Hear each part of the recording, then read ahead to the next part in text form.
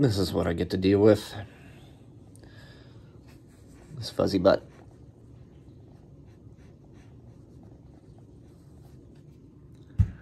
You comfortable, Simon? No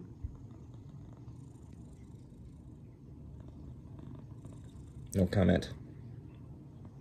Okay, let's get the day started.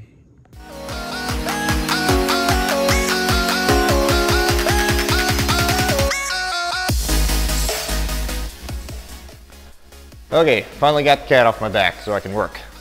So today I'm working on some loose ends on the 72 Stage 1, specifically the horns. Last week I found that neither of the horns worked and did some troubleshooting, and I'm going to go through that, not step by step, but I'll kind of do a once over on so you kind of understand what I'm doing, why I'm doing it, to do some troubleshooting on why horns don't work. So without much ado, let's get started. Might be a good idea to have a second person here so they can hold the horn button down while you test voltage at the horn themselves. Okay, getting a little closer here. I've got one of the horns removed already, and that's the one that doesn't work. So this is the low horn, high horn's going to sit right next to it. Each of them only has one wire going to it, so which means the core support is going to be the ground. So when you measure your voltage with your meter, put your hot here and ground it somehow, somewhere on another bolt or somewhere where you know it's going to be grounded to the same spot that the horn is going to be mounted to, because that's where the power comes from. So let me see if I can get this set up to where you can see it without me holding this camera. Take your hot. You can probably just stick it in here to get it to stick, and then take your ground and put it here. I'm not going to get any power from it right now because I don't have my buddy. So when you get your buddy, hook this up and put these together and see what kind of voltage you get on your meter. Actually, it needs to be on DC current, not AC. So do that, and you should get somewhere around, I don't know, 10 to 12 volts. But that's how you measure it if you are trying to find voltage at your horn. But another way to do it, just to actually test the horn, is to just run hot wires to them. And I've got a couple of wires that I scabbed together years ago, and I use them for a lot of little testing stuff. So I'll show you these here in a bit. All right, so here I've got the horn that needs to be tested. Hello Kitty making another appearance on camera to help me keep this thing from getting scratched. So I've got positive and negative coming from the battery. I just alligator clipped them. I use these a lot for any general testing of power motors and stuff like that, just to make sure they work. Made them a couple years ago. It's super easy and super handy to have. Just to test this thing, you want to connect to the hot, and then find you might have to sand off a little piece of metal here, but she works. Don't want to touch these things together until you get them apart, because you'll blow your fittings. So anyway, let's get this thing cleaned up and installed and see if it really works. All right, I'm going to go ahead and install this horn as is. It's a little bit of a mess, but you really can't see it when it's installed. So, and every time it seems like I go to detail a horn, it stops working.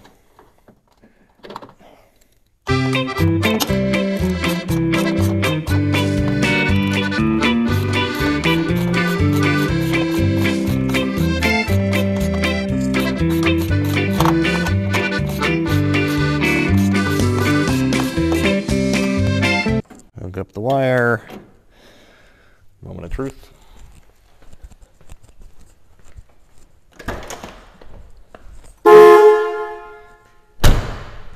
Yippee-ki-yay. Problem fixed. So, what thing I didn't cover when I kind of breezed through the possible issues that you might have when you don't have power to your horns is that power comes from somewhere, which is a horn relay. And on a 70 to 72 Buick GS, it is in the dashboard, under the dashboard, I don't know, inside hiding. It's right about there. So it's kind of difficult to get to. So you've got to remove the liner for the glove box, and you can reach up there pretty easily. It's just a 3/8 inch bolt holding the thing on with some wire connections. In theory, if the horn relay was good, you would hear a click. Now you can't hear that when I'm doing it like that, but when the horns didn't work and you hit the horn, you could hear the relay clicking. So my initial thought was that, well, maybe the relay works, and went ahead and started just over here testing the voltage to the horns, and lo and behold, we had it. So if you didn't have power to your horns here, first thing I would check is just the relay, because it's a pretty easy fix, and trying to trace wires through harnesses and stuff isn't exactly something that we like to do. Okay, since we're playing with the orange car, I figured I'd do a quick walk around mini tour of it. Hopefully I don't get bored of my rambling. Original flame orange 72 GS Stage 1 automatic car, black interior. Basically a complete cosmetic restoration with some mechanical work. We tried to work with what we had mechanically, but there was a lot of stuff that ended up being a mess, and so it turned into more of a complete restoration sans frame, if you know what I mean. So we did a complete body and paint on the exterior, trunk, interior. The only thing I did under the car was put new exhaust on it, put new fuel tank in, and kind of hosed a little bit of black paint on some of the frame rails just to make it look pretty when you stuck your head under there. This was to be a driver, so we didn't go crazy with body off rotisserie restoration. We just wanted to make it pretty and drive like it's supposed to. So we rebuilt the transmission, resealed the engine, rebuilt the heads.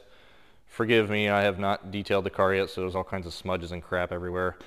New seat covers on the front. It's got originals on the back. New carpet, new headliner, original door panels, which is really cool because these things are generally just ratted out. All new glass in the car, except for the rear glass is in pretty good shape. So this car is going to the owner in May at the GS Nationals in Bowling Green, Kentucky, Beach Bend Raceway. May 12 to 15. Be there, be square if you're a GS guy, because that's the show to go to. It's their 40th anniversary event. We missed it last year because of COVID, so pretty special. And this car is going to be there, and the owner's going to see it for the first time, which is super exciting. Speaking of shows, this car is going to be at the Muscle Car and Corvette Nationals in Rosemont, Illinois, November 20 to 21 of this year, 2021. It was canceled last year, also because of COVID. Imagine that. This is the reason it's under the cover is because it's going to be an unveil car. So there's about 10 to 20 cars, I don't remember the number exactly, that they unveil every year at this show. People build their cars specifically to be unveiled at this show, which makes it a pretty special event because it's always fresh. So please mark your calendars if you're a muscle car guy or gal, or even if you're into automobilia. There's all kinds of vendors there that cater to the automotive enthusiast, and yeah, so we're super excited to have this car there. This is a let me start from the beginning. It is a 70 Buick GS Stage 1 convertible automatic in Tealmist gray. It's got a white convertible top with a pearl white interior. Absolutely striking color combo. I'll give you a little peek of the color. It is just an absolutely knocked down, drop dead, gorgeous color. And I cannot wait to get the cover off this thing at the show. I'm going to make an attempt, I think, to do a live feed of it when we do the unveil. I won't be able to do it because I'll probably be standing next to the car. Anyway, November 20 and 21 at the Rosemont Convention Center, Donald J. Stevens Convention Center for MCACN, for short. They're going to have other displays like barn finds too. This is a pretty cool car. It's an original triple brown 70 GS Stage 1. that has been in this condition for God knows how many years, sat on a farm for some more years, and now it's here for a complete redo. It needs everything. So forgive the mess. I'm a complete disaster this year, or this week, probably this year too. So, but there's this MCACN show is never the same show twice. Always different cars. So you're gonna see new cars every year. It's the show that I like to go to, and it's a lot of fun. Everybody has a good time there too. So anyway, I think that'll do it for me today. Be sure to like and subscribe. Tell all your family, your friends, neighbors, dogs, cats, Facebook friends, Facebook unfriends, whoever you want to tell. All right, see you on the next video.